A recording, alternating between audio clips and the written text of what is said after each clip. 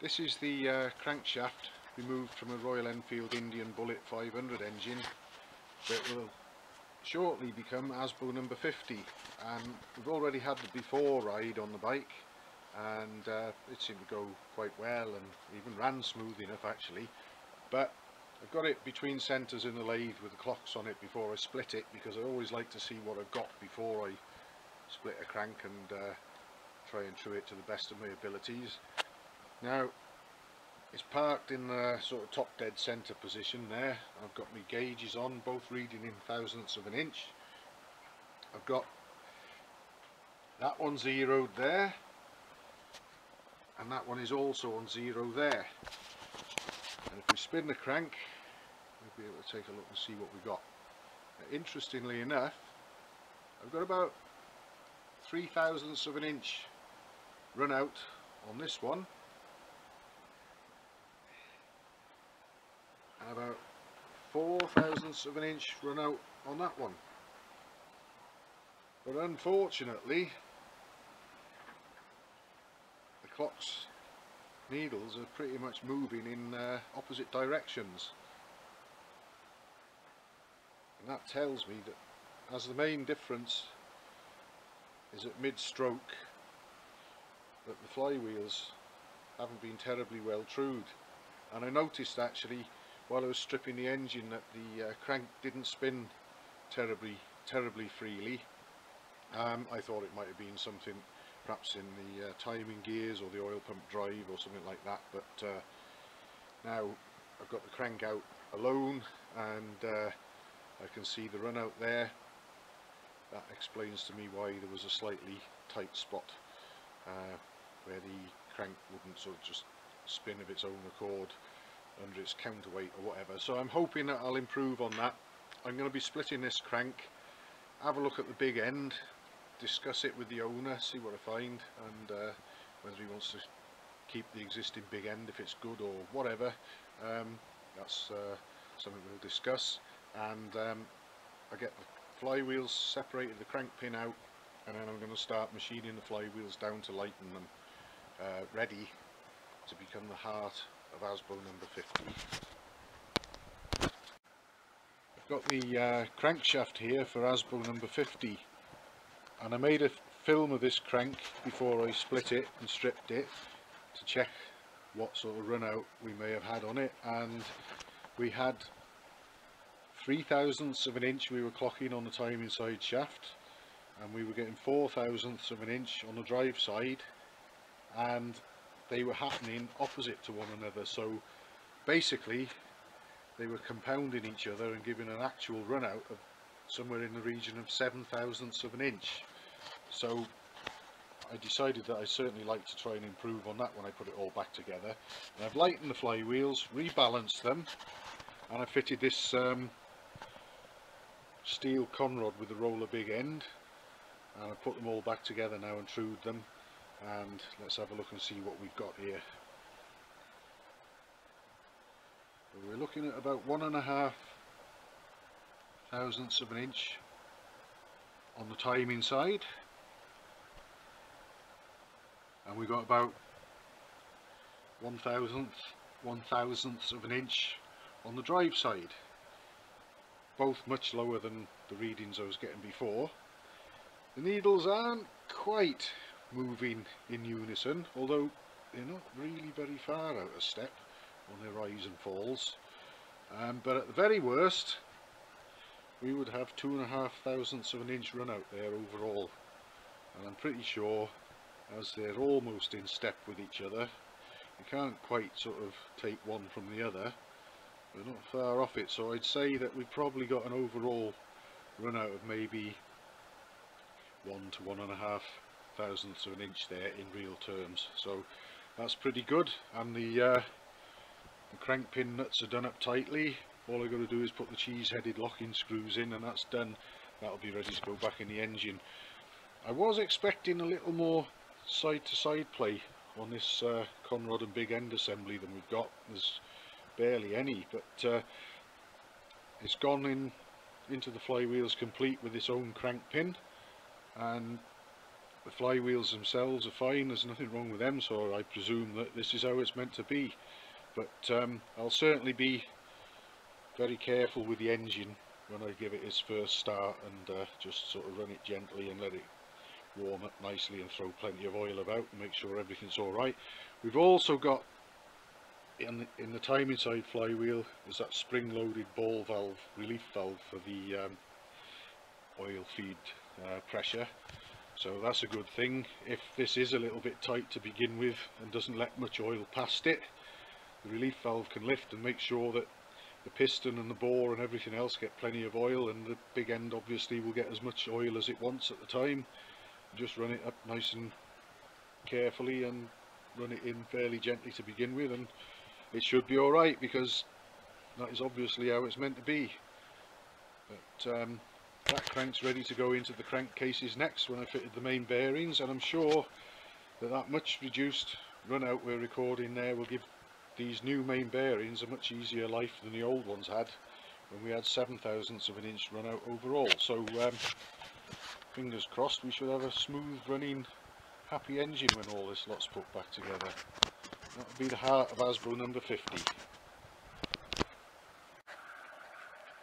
Right, well this is where we're at with Asbo number 50. I've got the crank put back together obviously, as we've seen, and trued, and that nice steel conrod is in there with the roller big end and everything. I've got new main bearings in the crankcases, and I've got the crankcases clamped together tightly, and this is just a sort of pre-assembly check I do. I clamp them together rather than bolt them up, just to make sure that everything spins freely, and I'm happy with the job I did truing the flywheels. It's spinning nice and freely there, and the only thing that we've got, as I picked up on before, is that the conrod is a very close fit between the faces of the flywheels and the thrust washers, and presumably that's how it's intended to be. There's nothing wrong with the flywheels, and the conrod and the big end kit are for such an engine. You can see there when I turn the crank between finger and thumb, pull it down towards bottom dead centre and let go, it returns on its own under the counterweight, so it's spinning freely.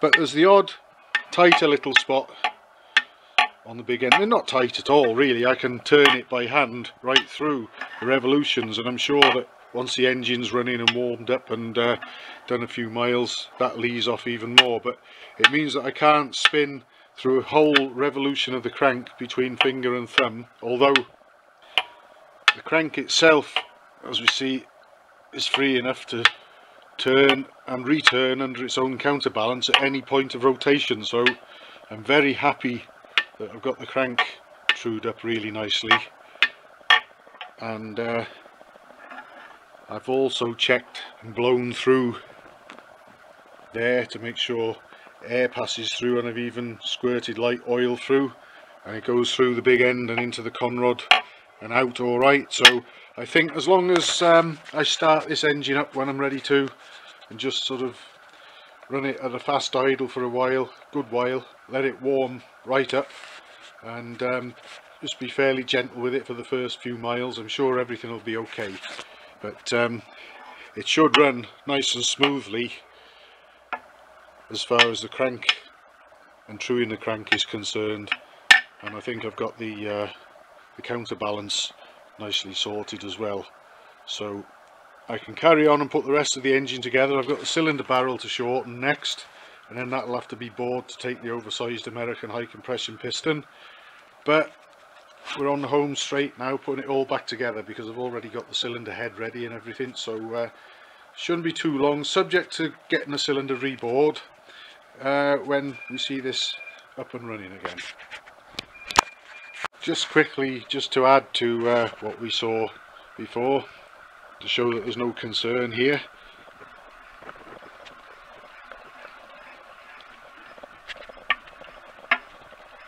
that's me spinning the engine, giving it full revolutions via the conrod. So it's not actually even what I'd call a tight spot, that fitting issue between the flywheels of the big end, but I don't know why it was made like that. They could have given it a little bit more side to side clearance. It's almost as if the crank pin wanted to be a thou or two wider, I don't know, but I mean the flywheels were in very good condition. The crank pin and conrod came as a set. The flywheels are pressed fully home together on the crank pin and the nuts done up, and that's how it is. But I would have just perhaps expected a little bit of flop side to side on the conrod, but here we are. We'll put it together. When it's time to start it up and just warm it up nicely, steadily, and go from there. That's obviously how it's meant to be. Well, I've just run into a rather interesting little dilemma here, and that is I thought I'd trial fit this piston and just check that it all fitted the you know, the gudgeon pin fitted the small end of the conrod and everything nicely, as it does. But I thought the small end of the conrod looks really rather wide. I thought I'd just try and see if it's not too wide for the piston, and guess what? It is. I'm trying to do this. I'm trying to hold the camera and try and sort of show. There we are. That's the piston of resting. The gudgeon pin bosses are getting trapped on the sides of the small end there of the conrod because it's too wide to go into that piston. Now this is the American made 9-to-1 piston, but here we've got the original Enfield piston, and this one literally sort of goes 3/4 of the way on, but it's sort of binding a little bit there on the small end. There's no real sort of float or free play from side to side on that. What I'm probably going to have to do, it's another good reason for just clamping the crankcases together rather than bolting them up. I'll have to separate the crankcases again for access. I'm going to have to carefully, I'll have to wrap everything in cloth and protect it. I have to carefully grind the width of that small end on the conrod down a little so that it'll fit inside there with a little bit of side clearance to spare. And then finally we might have a bottom end fit for purpose. But that would be a nasty surprise if I put it all back together and put it in the bike before I attempted to fit the piston. Luckily I found it when I did, and I'll deal with it before we go any further. But certainly wasn't expecting that. I've separated the crankcases of Asbo 50 again. We've got the crank out, and here it is. And before anybody kicks off, they're soft aluminium protectors in the jaws of that vice, and I'm not imparting any sort of twisting forces on the crank or the conrod or anything. Okay, that's all quite safe and secure, and I can better illustrate what the problem is. Here's my piston, and I just can't get that over the small end there, the small end of the conrod. So, and just to illustrate again, I've got the original Indian Enfield 500 piston here.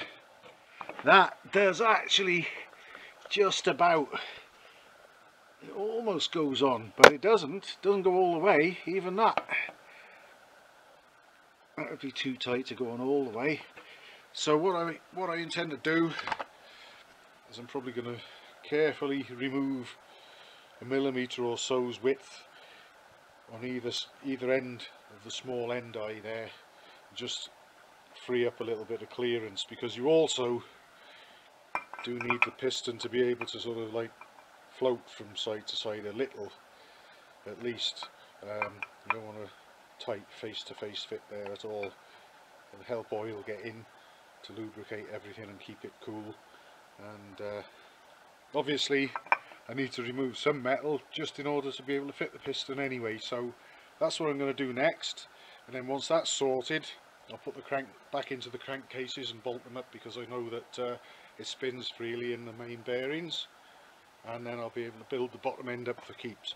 So I'll just deal with this and then I'll try again. Right, here's the small end of that conrod again, and I've skimmed down either side of the small end boss now, and my piston will fit on it nicely. There it is, and I've got just a little scope for any take up side to side if it were needed, and also a little bit of an access area for oil to get splashed in when it gets thrown around and lubricate the gudgeon pin and the small end bush and the piston gudgeon pin bosses themselves. So I'm much happier with that. Well, I'm miles happier with that just because the piston fits, but I've got that how I want it as well now. So I can put the crank back into the crankcases now. That's the gudgeon pin is also a nice sliding fit through there, so that's good. I covered the crank up obviously to protect it when I was using the linisher disc on the grinder, to sort of just face them down a little. I'm so glad that I hadn't bolted the engine up, the bottom end of the engine up, and put it back in the frame and built the primary drive and everything up and bolted the gearbox on, because I don't think I would have been able to do a satisfactory job of that in situ without worrying about particles from the grinder perhaps going into the crankcase, although I would have stuffed rags in there, but from an access point of view it might not have been a goer anyway, so I'm so glad I tried the piston when I did. Anyway, time to get this out of there now and back into there and get it bolted up.